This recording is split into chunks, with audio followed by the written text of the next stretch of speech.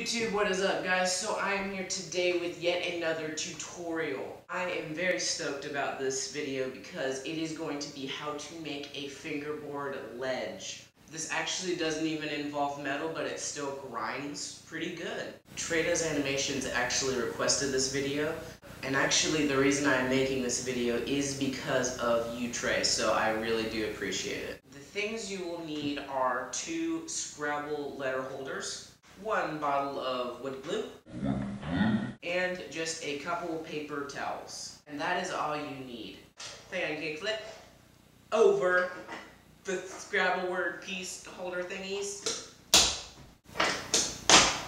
There. So what you want to go ahead and do is double the paper towel. That's why you want to use 2 squares. It helps protect the table underneath, and it helps the glue not bleed through and then stick to the table, because that's just a pain. And you want to go ahead and figure out how you're going to put together these Scrabble pieces.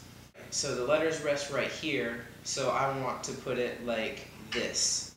Then you want to go ahead and take your wood glue, and then you just want to keep it even, make sure none of it spills over or anything like that.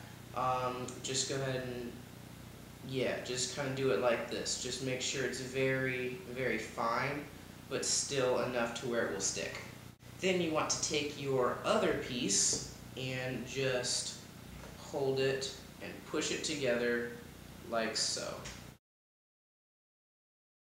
It is obviously the next day. I went ahead and let it sit overnight. I let it sit like this, how it's going to be once you start fingerboarding on it. Because if you lay it right here, glue likes to seep through, and then it sticks to this, and then it just creates a hole. It's just really messy. A little trick you can do, take some poster putty, put it on the bottom right here. This helps it not slide around everywhere. It actually keeps it very still. Alright guys, thank you very much for watching this video. If you want to see more videos like this in the future, go ahead and leave me a comment.